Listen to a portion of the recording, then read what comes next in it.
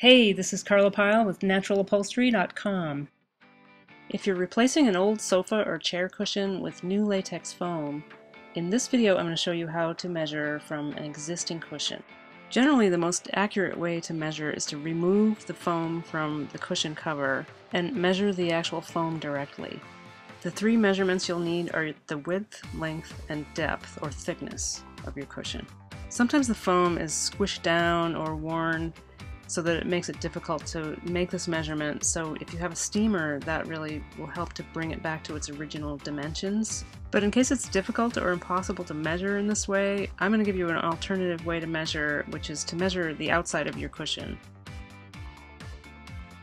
First, you'll measure the width across the face of your cushion from seam to seam and add 1/2 inch.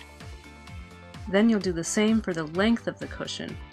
For example, this cushion was 21 inches wide by 21 inches long, so I'll end up with a foam measurement of 21.5 by 21.5. To get the thickness of your foam, measure the boxing depth from seam to seam and add 1/2 inch again. The purpose of these added dimensions is to give you a nice snug fit in your finished cushion. Be sure to download the free companion worksheet to this video called How to Measure Your Cushion for New Latex Foam. If you're building your own natural latex cushion core, I highly recommend a wool batting to protect the foam from UV damage, which can come through the cover fabric. Be sure to watch the video and download the free worksheet, How to Measure for Wool Batting. You can find those links just below this video.